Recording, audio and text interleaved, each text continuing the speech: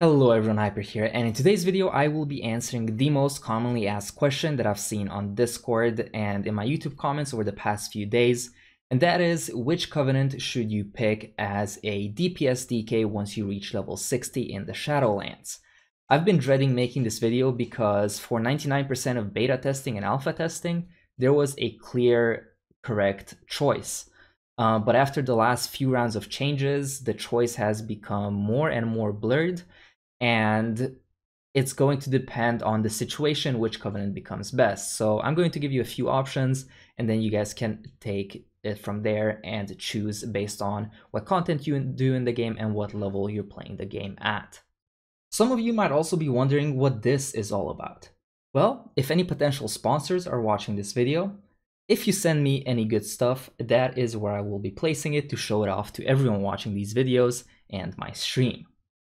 Alright, jokes aside, let's jump into the video itself and see which covenants you should be picking. So previously Night Fae was hands down the best, but after a few rounds of nerfs and other covenants getting buffed, the choice is now very blurry. So depending on what content you like doing, what spec you like playing, at what level you do the content, you might have different options. So first let's talk about the Hyperion. For pure single target damage, no additional ads, no ad spawns, nothing like that, Hyperion is the best option. The issue with that is, while it might look good on paper, in reality there are not too many instances where you're doing pure single target damage. So in my book, Hyperion kind of falls out, even though on pure single target it is hands down the best for both Unholy and Frost DK. But since most situations are not pure single target, I will not be picking Hyperion. For Unholy Death Knights, Necrolord currently seems like potentially the best option. It gives you great damage on anything that's not pure single target, like I mentioned before. Necrolord is the best option numerically, so if you're able to keep 100% uptime and just smack the ads, Necrolord will give you the best benefits. However, one thing that Necrolord struggles with is adding any utility to your kit. So if you're not having any issues like sticking to your target, then Necrolord will be great. So for anything from cleave fights, AoE fights, burst and sustained AoE, Necrolord for Unholy is pretty good. For Frost DK on the other hand, Necrolord falls off a little bit. So if you're a player who is leaning towards playing Unholy, at the beginning of the expansion, then Necrolord is probably a great option for you. However, if you're someone who likes going for the Jack of all trades covenant, I think Venthyr will be a better choice. Just because Venthyr has pretty decent synergy with Unholy, not as strong as Necrolord when it comes to purely Unholy gameplay, but Venthyr also synergizes greatly with Breath of Sindragosa Frost. So if you're a player who likes switching between the two specs, then Venthyr will be a great middle ground for you, where you get benefits for both Unholy and Frost, but it's not the strongest pick for Unholy. Now, if Frost DKs end up playing Breath of Sindragosa, Venthyr will most likely be the go-to option if you're a Frost DK. So exactly how Necrolord is the go-to for Unholy, I think Venthyr will be the go-to for Frost. While on pure single target, it is going to feel a little bit worse than playing some of the other covenants.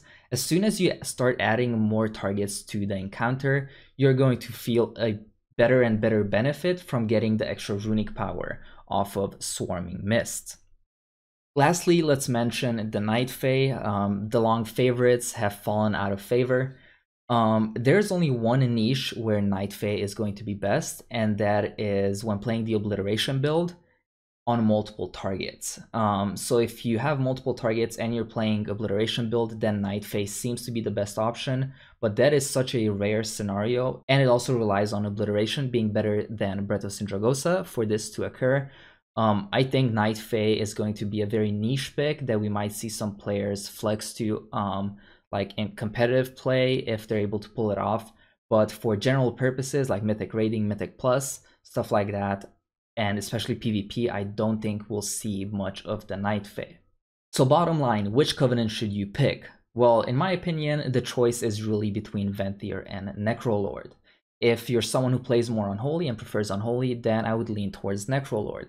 If you're someone who likes playing Frost and lean more towards the Frost DK builds, then I would play Venthyr. Also, if you kind of swap between the two, I think Venthyr is a better middle ground if you are trying to play both of the DPS specs rather than Necrolord, just because if you play Venthyr, you don't sacrifice that much damage while playing Unholy, but if you're playing Necrolord, you do sacrifice quite a bit when it comes to playing Frost.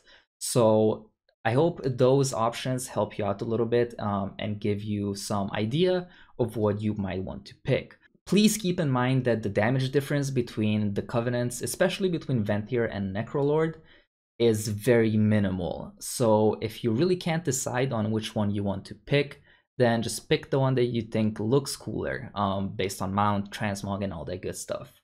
But in general, Blizzard has done a very good job at bringing these very close together when it comes to numbers.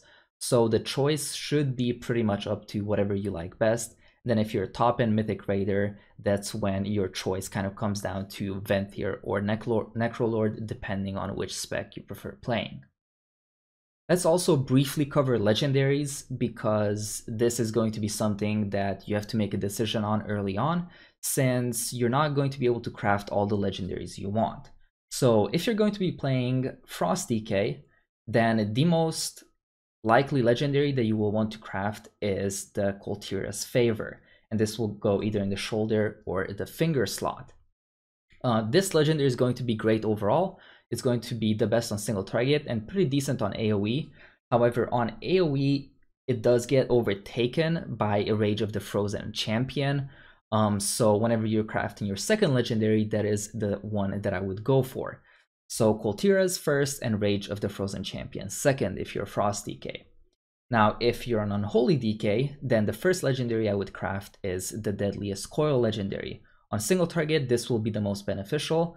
And also on cleave and AoE, it's still decent. It does fall off a little bit. And in those situations, your best option will be the Frenzied Monstrosity legendary.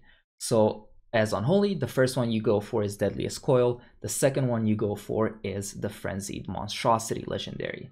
And then from there are going to be niche picks for legendaries, but those are the main two I would focus on for each spec early on in the expansion, when you kind of have to make choices as to which legendaries you actually want to have access to.